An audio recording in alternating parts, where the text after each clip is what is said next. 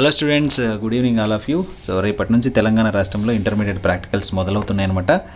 మన వీడియోస్ కింద డిస్క్రిప్షన్లో చాలామంది స్టూడెంట్స్ భయంతో కొన్ని క్వశ్చన్స్ అయితే అడుగుతున్నారన్నమాట. సో మీరు ఇంటర్మీడియట్ ప్రాక్టికల్స్కి సంబంధించి ఎలాంటి కన్ఫ్యూజ్ అవ్వద్దు, కంగారు పడొద్దు, భయపడొద్దు.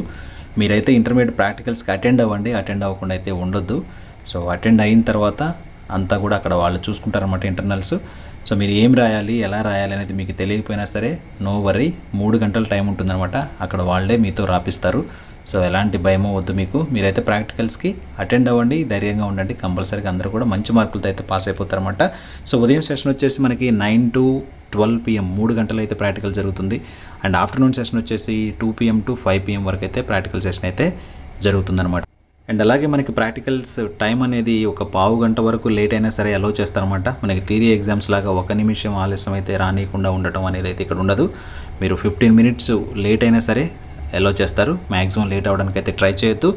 ఒక 15 minutes ముందు ఉండడానికి అయితే ట్రై చేయండి అనమాట. సో ఇది ప్రాక్టికల్స్ గురించి. అలాగే మీకు బోర్డ్ ఆఫ్ ఇంటర్మీడియట్ ఇచ్చినటువంటి ఒక అఫీషియల్ హెల్ప్ లైన్ నెంబర్ అయితే మీకు ప్రొవైడ్ చేస్తాను. మీకు ఏమన్నా ఇబ్బందులకు గురైతే మాత్రం ఆ నెంబర్కి ఫోన్ చేసి మీరైతే ఇంటిమేషన్ ఇవ్వచ్చు అనమాట. సో ఒకసారి చూడండి, ఇక్కడ మీకు కనిపిస్తున్న నెంబర్ ఏదైతే ఉందో టెలిఫోన్ నెంబర్ అండ్ అలాగే ఈమెయిల్ అనేది. సో మీకు ఏమన్నా ఇబ్బందికి గురైనా లేదా ఎలాంటి హెరాస్మెంట్ జరిగినా లేకుంటే మీకు కాలేజీ వాళ్ళ నుంచి ఏమైనా ఇబ్బందికి గురైనా సరే ఈ నెంబర్కి అయితే కాల్ చేసి మీరైతే ఇంటిమేషన్ ఇవ్వచ్చు అనమాట. ఇప్పుడు నేను ప్రాక్టికల్కి సంబంధించినటువంటి అన్ని సబ్జెక్టుల క్వశ్చన్ బ్యాంక్స్ ఎలా ఉంటాయో నేను మీకు చూపిస్తాను. పీడిఎఫ్స్ కూడా డిస్క్రిప్షన్లో ఇస్తాను, డౌన్లోడ్ చేసుకోండి. ఇక్కడ మనం చూస్తున్నాం question bank for intermediate practical examination in physics for the academic year 21-22. So ఇది క్వశ్చన్ బ్యాంక్ అనమాట. మనకి ఈ క్వశ్చన్ బ్యాంక్తో యాక్చువల్గా స్టూడెంట్స్కి ఏం సంబంధం లేదు. బట్ వే ఆఫ్ క్వశ్చనింగ్ ఎలా ఉంటుంది, క్వశ్చన్ పేపర్ ప్యాటర్న్ ఎలా ఉంటుంది అని తెలుసుకునే వాళ్ళకి అయితే ఇది ఉపయోగపడుతుంది అనమాట. జనరల్గా మీకు ప్రాక్టికల్ ఎగ్జామినేషన్లో క్వశ్చన్ నెంబర్ మాత్రమే ఇస్తారనమాట. ఆ క్వశ్చన్ నెంబర్ మీకు బుక్లెట్ పైన వేసి ఉంటారు. ఆ క్వశ్చన్ నెంబర్కి గల ఆ ప్రశ్న ఏంటో మీకు ఇస్తారనమాట. అంటే ఫర్ ఎగ్జాంపుల్ మీ బుక్లెట్ పైన 2వ నెంబరు వేశారనుకోండి, ఆ బుక్లెట్ మీద ఉన్నటువంటి 2వ నెంబర్కి గల 2వ ప్రశ్న ఏంటో వాళ్ళే డిక్టేట్ చేస్తారు మీకు. అర్థమైంది? ఇప్పుడు ఫర్ ఎగ్జాంపుల్ ఇంకా వేరే 20వ నెంబర్ ఉందనుకోండి బుక్లెట్ పైన, 20వ నెంబర్ ప్రశ్న ఏంటో మీకు ఐడియా ఉండదు కాబట్టి ఆ ప్రశ్న అక్కడున్న లెక్చరరే మీకు చెప్తాడనమాట. అండ్ అలాగే 30వ నెంబర్ ప్రశ్న ఉందనుకోండి, ఆ 30వ నెంబర్ ప్రశ్న ఏంటో మీకు గుర్తుండదు కాబట్టి ఆ ప్రశ్న వాళ్ళే చెప్తారనమాట. సో క్వశ్చన్ నెంబర్ మాత్రమే మీ బుక్లెట్ పైన ఉంటుంది, క్వశ్చన్స్ మాత్రం ఈ బుక్లెట్లోంచి చూసి వాళ్ళు చెప్తారనమాట. ఇక్కడ చూద్దాం మనం స్కీమ్ ఆఫ్ వాల్యుయేషన్ అనేది ఫిజిక్స్కి 30 మార్కులు ఎలా ఉంటాయనేది. సో ఫార్ములా అండ్ ప్రొసీజర్ రాస్తే మనకి 2+3 5 మార్క్స్ ఉంటాయన్నమాట. ఫార్ములా రాయాలి, అందులో వర్డ్స్ రాయాలి. For example time period of A simple పెన్లో మనం యాక్సిలరేషన్ టు గ్రావిటీ ఫైండ్ చేసినప్పుడు G = ఫైండ్ చేయాలన్నమాట. సో దాని టైం పీరియడ్లోంచి మనం రాస్తాం కాబట్టి టైం పీరియడ్ T = 2π × √L/G రాస్తాము. అందులో T అంటే ఏంటి అని రాయాలి, అంటే టైం పీరియడ్ అని రాయాలి. అండ్ L అంటే ఏంటి, లెంత్ ఆఫ్ ది పెండులం అని రాయాలి. G అంటే ఏంటి, యాక్సిలరేషన్ టు గ్రావిటీ అని రాయాలి. ఇది వర్డ్స్ ఎక్స్ప్లెనేషన్ అనమాట. సో ఈ విధంగా రాస్తే మీరు ప్రాక్టికల్లో మీకు ఫార్ములా అండ్ ప్రొసీజర్ కలిపి 5 మార్క్స్ అయితే ఉంటాయన్నమాట. And tabular form, observations and graph. ఇక్కడ చూస్తే టేబులర్ ఫామ్ అంటే మీరు టేబుల్ కరెక్ట్గా ఎక్కువ తక్కువ కాకుండా కరెక్ట్ ఎన్ని కాలమ్స్ అయితే ఉన్నాయో అన్ని కాలమ్స్ గీయాలి. ఎంత లెంత్ అయితే వాల్యూస్ వేస్తున్నారో అంత లెంత్లోనే ఉంచాలన్నమాట. అది కరెక్ట్గా మెజర్స్ మెయింటైన్ చేసిన వాళ్ళకి 2 మార్కులు వస్తాయి. And observations and graph. Observations అంటే ఏం లేదు, ఆ టేబులర్ ఫామ్లో వేసేటువంటి వాల్యూస్ అనమాట. ఆ వాల్యూస్ అన్ని కరెక్ట్గా వేస్తే 4 మార్కులు ఉంటాయి. అండ్ గ్రాఫ్ గీస్తే 2 మార్కులు ఉంటాయి. గ్రాఫ్ అన్ని ప్రాక్టికల్స్కు ఉండదు కాబట్టి గ్రాఫ్ లేని ప్రాక్టికల్ ఏదైతే ఉంటుందో ఆ ప్రాక్టికల్కి వచ్చేటువంటి 2 మార్క్స్ కూడా టేబులర్ ఫామ్ అబ్జర్వేషన్స్లోనే ఇవ్వడం జరుగుతుంది అనమాట. సో టోటల్గా ఇక్కడ 8 మార్క్స్ ఉంటాయి. అండ్ అలాగే మీకు క్యాలిక్యులేషన్, రిజల్ట్స్ అండ్ యూనిట్స్. క్యాలిక్యులేషన్స్కి 4 మార్కులు ఉంటాయి. రిజల్ట్ రాస్తే 1 మార్క్ ఉంటుంది. యూనిట్స్ రాస్తే 1 మార్క్ ఉంటుంది, 6 మార్కులు. ప్రికాషన్స్ రాస్తే 2 మార్కులు. ప్రికాషన్స్ అంటే ఏం లేదు, మీరు ఆ ప్రాక్టికల్ చేసేటప్పుడు ఎలాంటి జాగ్రత్తలు తీసుకోవాలి అనేది ప్రికాషన్స్ అనమాట. అంటే జనరల్గా మనం కామన్గా అన్ని ప్రాక్టికల్స్కి ఒకే జాగ్రత్తలు తీసుకున్నాం అనమాట. సో రీడింగ్స్ అనేవి మనం ఎర్రర్ లేకుండా లేదా దోషం లేకుండా, దృష్టి దోషం లేకుండా తీసుకోవాలి. Without parallax error we have to take the readings అని చెప్పేసి ఒక పాయింట్ రాస్తే 1 మార్క్ వస్తుంది అనమాట.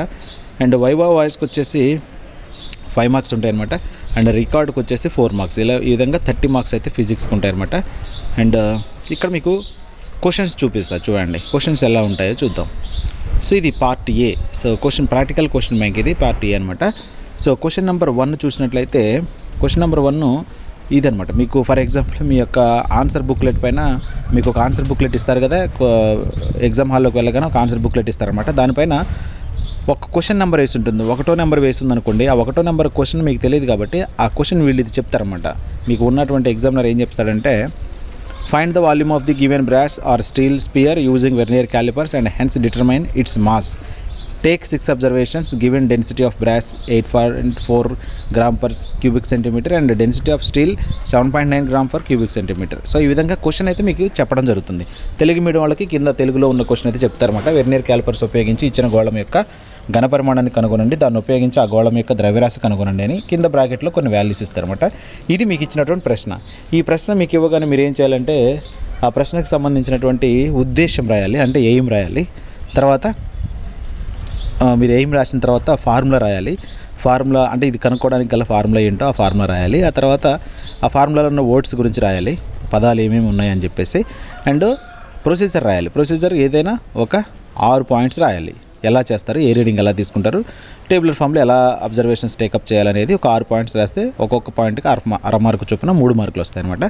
అండ్ ఆ తర్వాత మీరు ఏం చేయాలంటే ఇంకా టేబులర్ ఫాము అండ్ గ్రాఫ్ ఉంటే గ్రాఫు, ఓకే, ఆ తర్వాత ప్రికాషన్స్ అండ్ రిజల్ట్ ఇవి రాసి క్యాలిక్యులేషన్స్ అవన్నీ ఎప్పుడు చేస్తారు, ప్రాక్టికల్ చేసిన తర్వాత రీడింగ్స్ వేసిన తర్వాత క్యాలిక్యులేషన్ చేసి అప్పుడు సబ్మిట్ చేస్తారు. ఇదంతా 3 గంటల టైం టేకన్ అవుతుంది అనమాట. ఈ 3 గంటల్లో చేయాల్సిన ప్రొసీజర్ ఈ ఒక్క క్వశ్చన్కి మాత్రం మీరు ఆన్సర్ రాయాలి, ఏదో ఒకటో నెంబర్ క్వశ్చన్ వచ్చిన వాళ్ళు. అలానే 2వ నెంబర్ ప్రశ్న వచ్చిన వాళ్ళు కూడా సేమ్ 3 గంటల సేపు ప్రాక్టికల్ చేయాల్సి ఉంటుంది. ఇలా ఏదైనా ఒక్క ప్రశ్న మాత్రమే మీకు వస్తుందన్నమాట. ఇక్కడ డిలీటెడ్ అన్నవి డిలీటెడ్ ప్రాక్టికల్స్ అనమాట. ఓవరాల్గా మనకు చూసినట్లయితే 38 క్వశ్చన్స్ ఉంటాయన్నమాట 20 ప్రాక్టికల్స్ నుంచి. బట్ మనకి 20 ప్రాక్టికల్స్లోంచి 6 ప్రాక్టికల్స్ తీసేశారు కాబట్టి 38 క్వశ్చన్స్లోంచి 12 క్వశ్చన్స్ డిలీటెడ్ అయినాయి అనమాట. అంటే మనకు ఓవరాల్గా 28 క్వశ్చన్స్ ఉంటాయి. ఈ 28 క్వశ్చన్స్లోంచి ఏదైనా ఒక ప్రశ్న అయితే మీకు అడగటం జరుగుతుంది, అనమాట. నేను ఈ క్వశ్చన్ బ్యాంక్ అని నేను ఇక్కడ లింక్ అయితే ప్రొవైడ్ చేస్తాను డిస్క్రిప్షన్లో. ఆ క్వశ్చన్ బ్యాంక్ అయితే తీసుకోండి. ఇవి డిలీటెడ్ ప్రాక్టికల్స్ క్వశ్చన్ నెంబర్స్ అనమాట. ఇవి క్వశ్చన్ నెంబర్ 4, 5, 16 ఇవన్నీ కూడా 30% డిలీట్ అయినటువంటి క్వశ్చన్స్ అనమాట. సో ఇది క్వశ్చన్ బ్యాంక్, ఓకేనా. ఇలానే సేమ్ మిగతా అన్ని సబ్జెక్టులు కూడా క్వశ్చన్ బ్యాంక్స్ ఉంటాయి అనమాట. నేను అవి కూడా ఇక్కడ డిస్క్రిప్షన్ అయితే లింక్ ప్రొవైడ్ చేస్తాను, ఒకసారి చూసుకోండి. ఇది కెమిస్ట్రీ క్వశ్చన్ బ్యాంక్ అనమాట. సో ఇది కూడా సేమ్ యాస్టీస్గా ఫిజిక్స్ లాగానే మనకి ముందేమో స్కీమ్ ఆఫ్ వాల్యుయేషన్ అయితే ఉంటుందన్నమాట. సో ఈ 30 మార్క్స్లో మనకి దేనికి ఎన్ని మార్కులు ఇవ్వాలని అయితే ఉంటుందన్నమాట. ఇక్కడ చూడండి, ఆల్రెడీ దీనికి సంబంధించినటువంటి ఒక వీడియో అయితే మనం చేసాము, ఫిజిక్స్ కెమిస్ట్రీ ప్రాక్టికల్ ప్రొసీజర్ ఎలా ఉంటుంది అనేసి. సో ఆ వీడియో లింక్ కూడా పైన డిస్క్రిప్షన్లో ఇస్తాను, ఒకసారి చూడండి. అండ్ అలాగే కింద కూడా నేను ప్రొవైడ్ చేస్తాను అండ్ ఐకార్డ్స్లో ఇస్తాను, ఒకసారి చెక్ చేసుకుంటే మీకు అర్థమవుతుంది అనమాట. సో ఈ విధంగా మార్కులు అయితే అలాట్ చేయడం జరుగుతుంది. అండ్ మనకి వచ్చేసి ఈ 30 మార్క్స్ని దేనికి ఎన్ని మార్కులు ఉన్నాయనేది మీకు ఇక్కడ రికార్డుకి వచ్చేసి ఓన్లీ 2 మార్క్సే ఉంటాయి అనమాట. ఇది గుర్తుపెట్టుకోండి. కెమిస్ట్రీలో, ఫిజిక్స్కి అయితే 4 మార్కులు ఉంటాయి, అది తెలిసిన విషయం మీకు. అండ్ ఆ తర్వాత మీకు ఇక్కడ చూసినట్లయితే మనకి క్వశ్చన్ పేపర్ ఎలా ఉంటుంది. సో క్వశ్చన్ పేపర్ ఎలా ఉంటుంది అనేది ఇక్కడ చూడండి. ప్రాజెక్ట్ వర్క్లో 2 మార్క్స్ ఉంటాయి, వైవా వాయిస్కి వచ్చి 2 మార్క్స్ ఉంటాయి, రికార్డుకి వచ్చి 2 మార్క్స్, ఇలా 6 మార్క్స్. సో టోటల్గా 30 మార్క్స్ అయితే ఇక్కడ నేను చూపించాను స్క్రోల్ చేస్తూ. మీరు కూడా ఒకసారి అయితే స్క్రీన్ షాట్ తీసుకొని ఒకసారి చెక్ చేసుకోండి. పీడిఎఫ్ కూడా ప్రొవైడ్ చేస్తాను, డోంట్ వరీ. సో దాన్ని బట్టి అయితే మీరు చేయొచ్చు అనమాట. అండ్ అలాగే ఇంకోటి ఇక్కడ చూడండి, కెమిస్ట్రీ ప్రాక్టికల్లో మీకు సాల్ట్ అనాలిసిస్కి సంబంధించి సాల్ట్లు ఏమేమి ఉంటాయి అన్నది ఇక్కడ మీకు ఈ నెంబర్ ఇస్తారనమాట. ఈ నెంబరు ఏంటి అనేది మీ సార్ అక్కడ ఇంటర్నల్గా ఉన్న సార్ అయితే చెప్తాడు. మీకు 3వ నెంబర్ ఇచ్చారనుకోండి అమ్మోనియం ఎసిటేట్ అని చెప్తాడు. అండ్ అలాగే 7వ నెంబర్ ఇచ్చారనుకోండి అమ్మోనియం సల్ఫేట్ అని చెప్తాడు. దానికి సంబంధించినటువంటి సాల్ట్ అనాలిసిస్ అయితే మీరు చేయాల్సి ఉంటుంది. ఏ నెంబర్ వచ్చినా సరే ఆ నెంబర్ యొక్క నేమ్ అయితే మీకు హింట్ అయితే ఇస్తారనమాట, చెప్తారు డైరెక్ట్గా ఆన్సరు, దాన్ని బట్టి మీరు చేయాల్సి ఉంటుంది. అండ్ అలాగే సెక్షన్ ఏ వచ్చేసి మీకు వాల్యూమెట్రిక్ అనాలిసిస్ అనమాట. ఇక్కడ క్వశ్చన్ నెంబర్ అయితే ఇస్తారు మీకు బుక్లెట్ పైన. ఫర్ ఎగ్జాంపుల్ నెంబర్ 1 ఇస్తే మాత్రం ఇక్కడ మీకు క్వశ్చన్ అది ఇలా ఉంటుంది అనమాట. ఈ క్వశ్చన్ ఎవరు చెప్తారు మీకు? ఇంటర్నల్గా ఉన్న ఎగ్జామినర్, మనకు వచ్చినటువంటి బయట నుంచి వచ్చినటువంటి సార్ కాకుండా ఇంటర్నల్గా ఉన్నటువంటి ఎగ్జామినర్ మీకు టీచ్ చేసినటువంటి సార్ ఈ క్వశ్చన్ చెప్తాడు మీకు. దానికి సంబంధించిన ఆన్సర్ అయితే మీరు చేయాల్సి ఉంటుంది. క్వశ్చన్ నెంబర్ మాత్రమే మీకు ఆన్సర్ స్క్రిప్ట్ పైన ఉంటుందన్నమాట. సో ఈ విధంగా అయితే మీరు చేయాల్సి ఉంటుంది, ఇదనమాట. అండ్ అలాగే నేను బాటనీ జువాలజీకి సంబంధించినటువంటి బుక్లెట్స్ కూడా చూపిస్తాను మీకు, క్వశ్చన్ బ్యాంక్స్. దాన్ని బట్టి మీరు చేసినట్టయితే సరిపోతుంది అనమాట. అండ్ నేను దీన్ని అయితే ప్రొవైడ్ చేస్తాను, ఇక్కడ లింక్ అయితే ప్రొవైడ్ చేస్తాను, చూసుకోండి. దాన్ని బట్టి మీరు చేయండి. ఇప్పుడు బాటనీ చూద్దాము. ఇక్కడ మనం బాటనీ క్వశ్చన్ బ్యాంక్ చూసినట్లయితే బాటనీ కూడా సేమ్ మనకి 30 మార్క్స్కే ఉంటుందన్నమాట. సో ఈ 30 మార్క్స్ కూడా ఎలా డివైడ్ చేస్తారన్నది అయితే ఇక్కడ మీకు క్లియర్గా ఇవ్వడం జరిగింది. ఇది బోర్డ్ ఆఫ్ ఇంటర్మీడియట్ వాళ్ళు ఇచ్చేటువంటి క్వశ్చన్ బ్యాంక్ అనమాట. ఇదే క్వశ్చన్ బ్యాంకు ఎగ్జామినర్ దగ్గర ఉంటుంది, దాన్ని బట్టి వాళ్ళైతే మార్కులు యాడ్ చేయడం జరుగుతుంది. దీని ప్రకారం మీరు అన్నీ కూడా మీ ఆన్సర్ స్క్రిప్ట్లో ఉండేలాగైతే చూసుకోవాలన్నమాట. సో చూడండి, సో ఈ విధంగా అయితే 30 మార్క్స్ అలాట్ చేయడం జరుగుతుంది అనమాట. అండ్ దీని యొక్క పీడిఎఫ్ లింక్ అయితే అండ్ దీని యొక్క పీడిఎఫ్ లింక్ అయితే నేను డిస్క్రిప్షన్లో ప్రొవైడ్ చేస్తాను, చూడండి.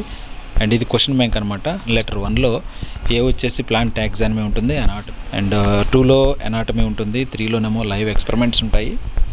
సో ఈ విధంగా అయితే మీరు డిలీటెడ్ అని చెప్పినటువంటి ప్రాక్టికల్స్ అయితే రావన్నమాట, మీకు మిగతా అయితే ఇవ్వడం జరుగుతుంది. ఇవి చూసుకొని దీన్ని బట్టి మీరు చేయండి. బాటనీలో మ్యాక్సిమం అన్ని డిలీటెడ్ అయినవి ఉన్నాయి, కొన్ని మాత్రమే మీరు చేయాల్సి ఉంటుంది అనమాట. రీప్రొడక్టివ్ మార్ఫాలజీలో కూడా మీకు కొన్ని డిలీట్ అయ్యి అవి కానివైతే వస్తాయి అనమాట. ఒకసారి క్వశ్చన్ బ్యాంక్ డౌన్లోడ్ చేసుకొని మీరు అయితే చూడండి. ఎవరు ప్యానిక్ అవ్వకండి, చాలా స్మూత్గా సాఫ్ట్గా అయితే ప్రాక్టికల్స్ జరుగుతాయి అనమాట. సో ఎవరు కంగారు పడాల్సిన అవసరం లేదు. మీకు అన్నీ అక్కడ ఉన్నటువంటి ఇంటర్నల్ అయితే గైడ్ చేస్తారనమాట. ఆల్రెడీ మీకు ఎంతో కొంత గైడెన్స్ ఇచ్చే ఉంటారనమాట. దాన్ని బట్టి మీరైతే చూసుకుంటే సరిపోతుంది, ఓకేనా. సో ఇదనమాట బాటనీకి సంబంధించింది. ఇది జువాలజీ క్వశ్చన్ బ్యాంక్ చూసినట్లయితే మనకి అకాడమిక్ ఇయర్ 21-22కి సంబంధించింది. అంటే ఇప్పుడు రేపు జరగబోయే ప్రాక్టికల్కి సంబంధించినటువంటి దాని యొక్క స్కీమ్ ఆఫ్ ఎవాల్యుయేషన్ ఎలా ఉంటుందో చూడండి. సో స్కీమ్ ఆఫ్ ఎవాల్యుయేషన్ వచ్చేసి ఐడెంటిఫికేషన్కి, డయాగ్రామ్కి, లేబులింగ్కి వచ్చేసి మొత్తం కలిపి 6 మార్కులు ఉంటాయి అన్నమాట. అది రోమన్ అంకె 1లో ఉంటుంది. 2లో వచ్చేసి మనకి ఇక్కడ ఏబిసిడి అనే 4 శాంపిల్స్ ఇస్తారన్నమాట. అందులో ప్రిన్సిపల్ రాయాలి, ప్రొసీజర్ రాయాలి, రిజల్ట్ రాయాలి. అక్కడ 5 మార్కులు ఉంటాయి. అండ్ అలాగే థర్డ్, సో ఈ ఆప్షన్స్ అన్ని చూసుకోండి. దీన్ని బట్టి అయితే మీకు మార్కులు అలాట్ చేయడం జరుగుతుంది. టోటల్గా 30 మార్క్స్ అయితే ఉంటాయి అన్నమాట. అండ్ అలాగే total marks for record is 7 మార్క్సే. ఇక్కడ చూసుకోండి, record has 5 marks instead of 5 marks. Now it has added 2 marks. So total marks for record is now 7 marks. అంటే ఈ ఇయర్ వచ్చేసి మనకి రికార్డుకి 7 మార్క్స్ ఉంటాయి అనమాట. And zoology practical question bank వచ్చేసి ఇక్కడ మనకి క్వశ్చన్స్ చూడండి ఎలా ఉంటాయో.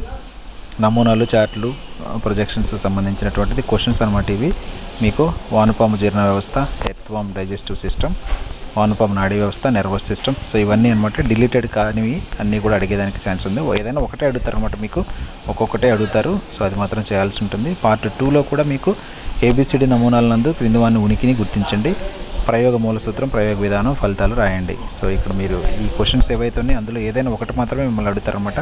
అండ్ అలాగే పార్ట్ 3 కూడా సేమ్, స్పాటర్స్ కూడా అంతే అనమాట. మీకు ఏదైనా ఒకటి మాత్రమే స్పాటింగ్ చేయాల్సి ఉంటుంది. అండ్ బిలో కూడా మీరు చూస్తే ఏదైనా ఒకటి మాత్రమే వస్తుందన్నమాట. మీరు చూసుకొని దాన్ని బట్టి అయితే ప్రాక్టికల్ చేయాలి. మీ సార్లు ఆల్రెడీ చెప్పే ఉంటారు, మీకు క్వశ్చన్ పేపర్ ఎలా ఉంటుందని చూపించడానికి ఇవన్నీ నేను అప్లోడ్ చేస్తున్నాను అనమాట. దీని యొక్క పీడిఎఫ్ లింక్స్ అయితే నేను మీకు డిస్క్రిప్షన్లో ప్రొవైడ్ చేస్తాను, ఒకసారి చూసుకోండి.